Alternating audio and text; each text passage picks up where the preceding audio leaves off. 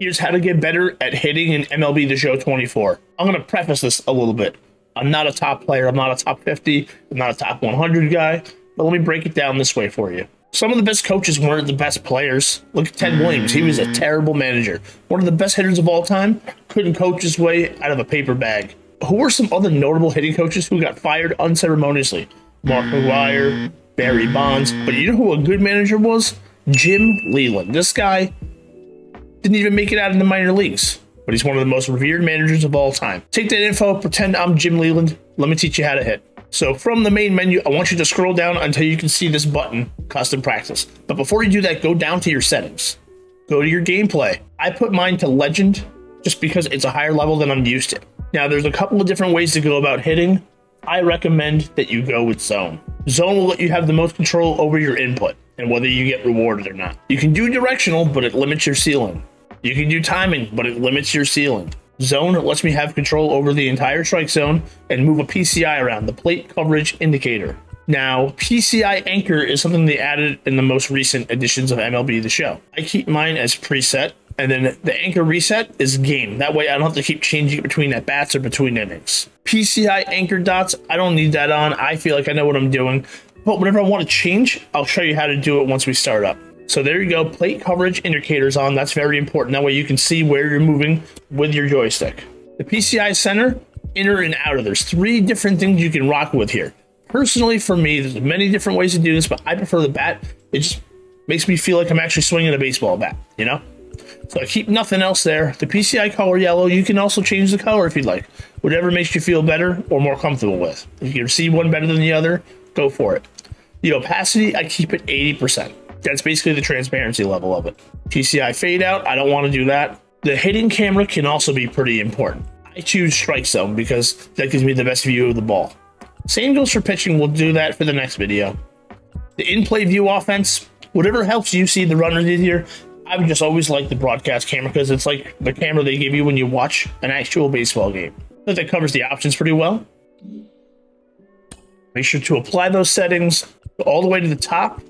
Settings, sliders. We're trying to get better. So we're going to scroll down here. Fastball pitch speed. We're going to turn that up a few notches. I don't want to max it out to be totally unrealistic. I'm also running off of like 4 hours sleep. We're going to go 3 notches up because I want to get used to hitting those fastballs. Right below that is off-speed pitch. I'm not turning that up because I want to work on still waiting on those pitches. When you go up levels in Diamond Dynasty or in MLB The Show, when you go up difficulty levels in MLB The Show, the pitches get faster, fastball and off speed. But I'm just trying to work on waiting on the slow stuff while also being able to hit the fast stuff. Make sure when you back out, you save the options. Now we're ready, we go into custom practice. What we're gonna do is pick the Yankees. But first, we're gonna choose a team that we don't really wanna face. Who has a bunch of good pitching? Let's face the long ball beasts. And we'll be the home team. I'll choose the Yankees. Uniform doesn't matter. Stadium doesn't really matter. We'll take Yankee Stadium. Let's get into it. Go to practice type. We're going to be batting. Now you can choose who's pitching and who's hitting. So this is the Yankee lineup. LeMahieu, Judge, I can't believe Juan Soto's a Yankee still. So cool. You can even hit with some of the pitches if you're feeling that. Let's face Randy. If you want to work on facing a certain kind of pitch, you can do that too. You can up the frequency of how he throws it or where the pitches are being thrown over here, which is all pretty cool. Feel free to tinker with that stuff as you go around. I usually play on All-Star and Hall of Fame. That's where most of my ranked games are. That's where the events are always on All-Star. BR is always on All-Star. So between those difficulties, I want to play on something that's faster than what I'm used to. And in years past, pitch speeds are faster online than offline, it feels.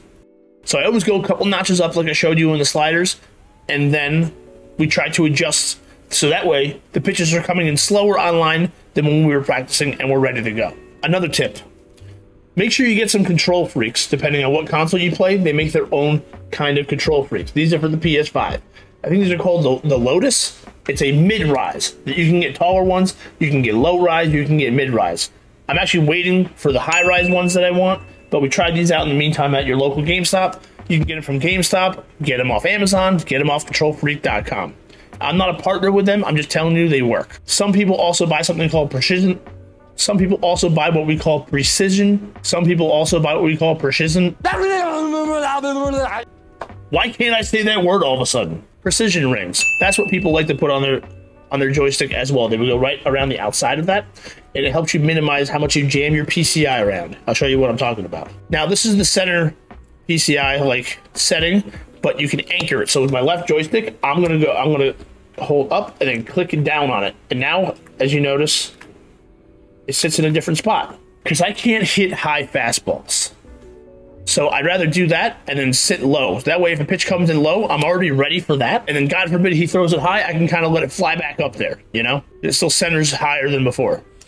And there we missed. Afterwards, it shows you your swing feedback. It shows you the PCI feedback. I'm holding down the second trigger on the right side of the controller to take a look at this. So it says the timing was good, but the PCI, you can see my reticle was a little above the ball. So we got to fix that.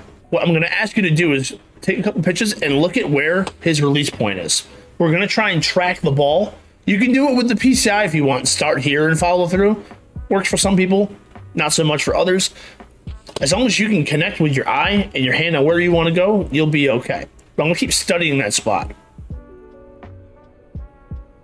Also, I kind of wiggle the PCI a little bit to stay loose.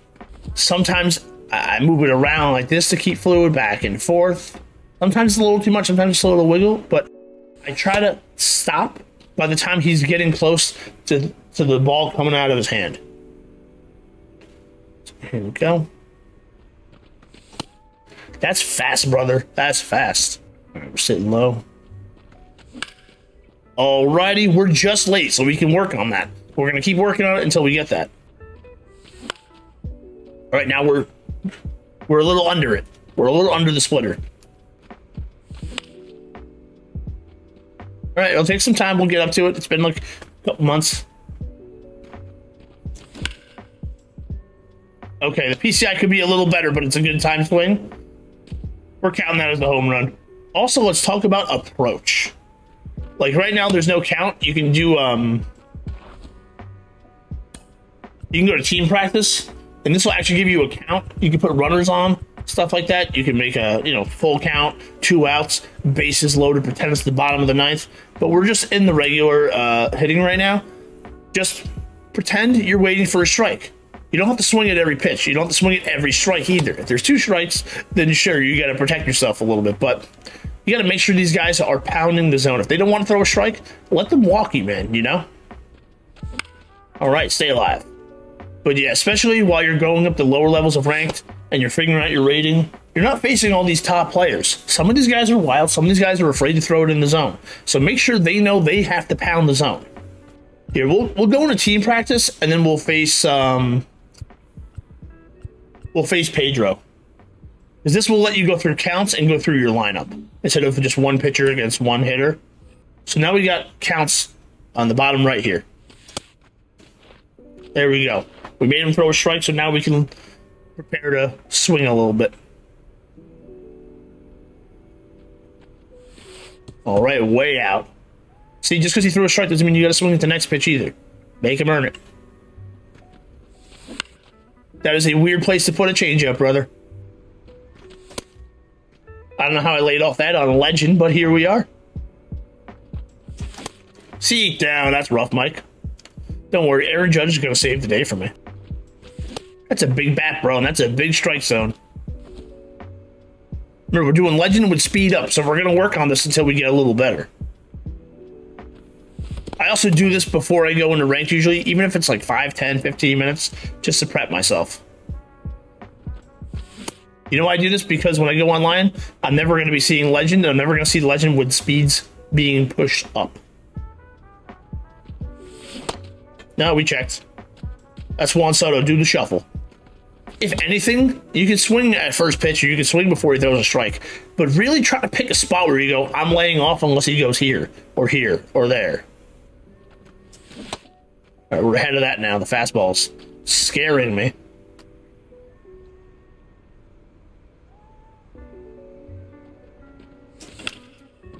Staying alive, staying alive. Another thing to note. When I'm swinging, I'm just pressing on... Ignore the fact I'm holding down R2 because we're just stopping him from throwing. but I'm doing what's called the normal swing by pressing on the X button here. That's the normal swing. If you want a power swing, you can hit square. And if you want to do a contact swing, you can hit circle. When you do a power swing, you shrink the PCI, but if you get the ball there, you get a good swing on it, there's a better chance of you hitting it further. If you do a contact swing, you're sacrificing power, but your PCI gets bigger. It's a little easier to put the bat on the ball. I don't really recommend doing either of these. I just prefer to take the normal swing with X. Perfect swing. We were 1 and 2, but we fought. Put a nice swing on it. Let's face Rob Nen. Stanton's the next guy up. Swinging first pitch. We want that cheddar. Yanked it. Take. We're up to a full count from 0-2. And we made contact. Let's see that famous Andy Pettitte wind up. I love it. All right, good piece. Can do a little better. I want something closer in the PCI. All right, we're on that. All right, casually turn my head back in time to smoke that. And there we go. We have liftoff. Control freaks, precision rings. Those help. Be patient. Play on a higher difficulty. Turn the sliders up on the fastball. Be patient. Create counts you might struggle with, you might stress out with. Add runners on it that helps add the pressure and deal with it. Stay patient. Make them throw strikes. Like I said, I'm not a top player, but whatever skill you're at right now, it will improve if you do things like this. Hopefully you enjoyed that. It's a quick video. But we also do a lot of no money spent content on this channel. We'll do some debuts. We have some fun content playing against guys with a real 99 this year. So if you're into any of that, leave a thumbs up, sub to the channel, and stay tuned for next time. Peace out.